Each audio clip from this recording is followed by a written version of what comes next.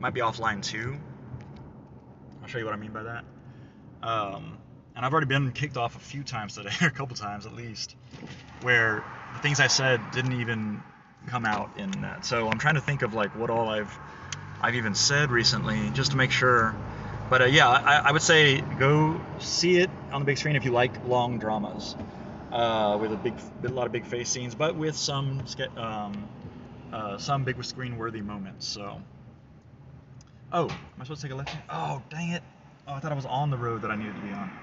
Okay, so I'm just gonna go right and turn around actually. So yeah. So so what I was saying was that it is a good, well done movie. Hopefully all that came out on the thing. If I didn't say well done movie, then that means that Scatter Brothers was already offline at that point.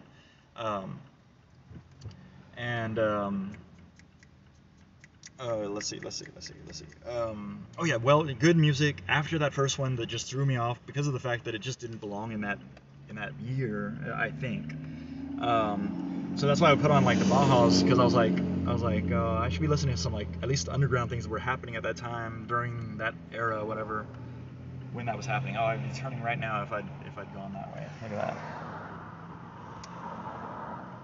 They're all going.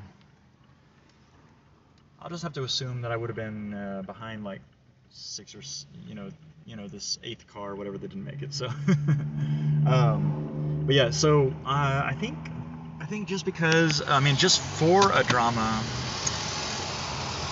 yeah, it's almost like I almost want to compare it with other movies because it's not like an action one that I would normally like to go to, but I usually compare things only apples to apples, like based on the drama, how many bullets would I give it? I'll do that. And I'll just say I'd put it at the bottom of the list as far as like what to watch on the big screen right now, as far as what is out of the big screen. But I hate to say that if there is an option to see it on HBO Max, because I just really feel like movies should be the way that they were, where they're available on the big screen and then they go to the small screen later, But yeah, so I'm gonna give it. For a drama, like story about a family or whatever, where something interesting happens. I'll give it a 4 bullets. So, and yeah, say again, it doesn't really have to be seen on the big screen,